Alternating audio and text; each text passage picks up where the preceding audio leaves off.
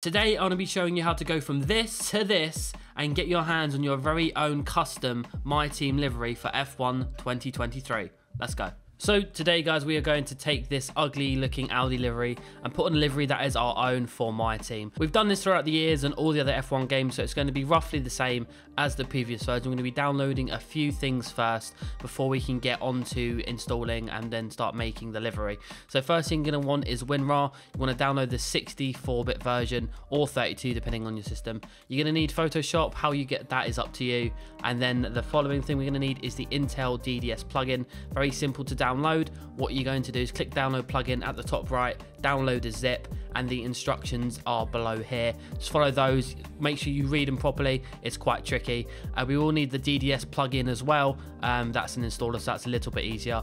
ERP Archiver, currently it's not public, but to download this, if you go to the Ego modding server, it'll be in there. Any help you need for these kind of mods or anything, make sure to ask in there. The people are amazing and they're more than happy to help you with any issues you have. Next thing will be JB's templates. You can see we've got a whole host of ones here. We've got the 23 helmets and the cars. We're going to be downloading the FOM car for today. You're going to click that open and click download. Mine says save, but save it to your desktop. And lastly, if you don't feel like making your own mods, head over to Race Department. There's plenty of talented creators out there who have made plenty of good mods for you if you want to save yourself some time. Now on the desktop, we're going to open up the downloaded file for the 3D car in Photoshop. And once you open it up, you've got a few options on the layers. We've got the decal, the number, the paint, and the floor. So what we're going to do is we're going to open up the paint, and you can see we've got a blue wireframe and also we've got a green wireframe. Want to make sure that you're using the right version of Photoshop. I'll leave the correct version to use in the description below with all the links and everything, and then we can start having a little play around. And what we're going to do is, just to show you the premise of how this works, is we're going to whack a little illustration of a dachshund on the engine cover. Once you've done that, you go back to the 3D model and boom, it's on the car. So we're going to use this for demonstration purposes for today with our logo slapped on the side, just to be able to get like kind of a baseline. You can actually mod the floor, which is really, really cool on this game. Not something I'm necessarily used to. I don't think we've had that option before or very long, but it's a welcomed addition to modding the cars, at least anyway. So pretty buzzing about that, and it's the exact same process as you would do for the livery. One more thing you'd want to do is the S files. Now that is a whole different video in itself, but you can find pretty much a lot of information about this online and in the modding server. I need to save myself a number because of this livery. The number is already on the chassis, so for any decals or numbers, you'd be looking for BC7 sRGB. For the paint and everything else, you're going to want to save it as the Intel DDS, and then instead of doing BC7 for this, what you're going to want to do is make sure you just change it to color and then BC1 sRGB.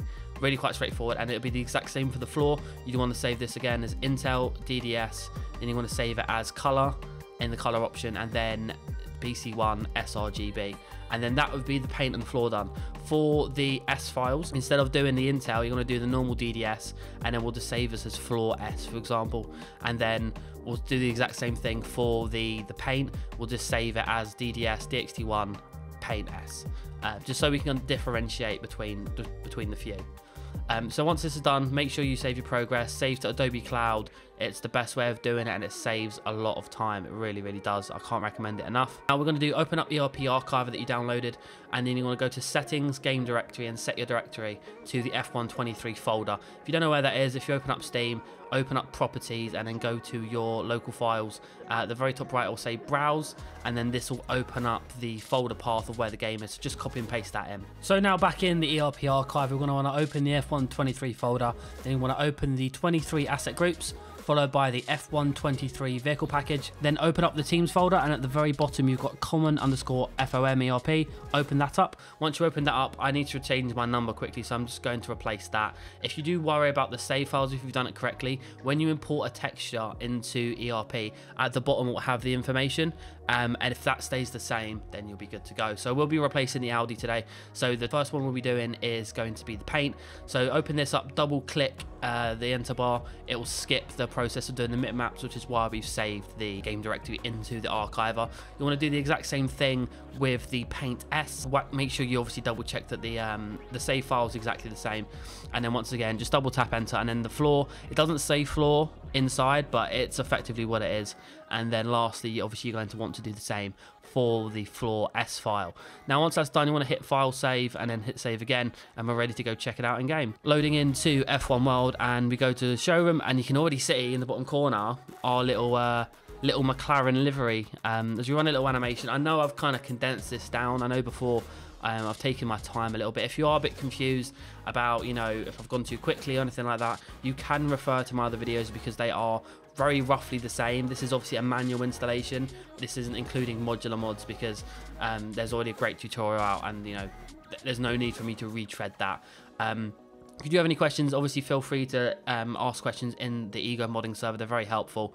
If you can't find any solutions to there, then feel free to leave a comment or even DM me on Twitter if you're really struggling with any kind of issues relating to this. I'll probably be making a helmet one, and I'll probably be making a few other ones. I might even cover the S at some point. It's just a bit of a slog to do that, but hope you've enjoyed the video, guys. Take care, and I'll see you guys in the next one. Bye bye.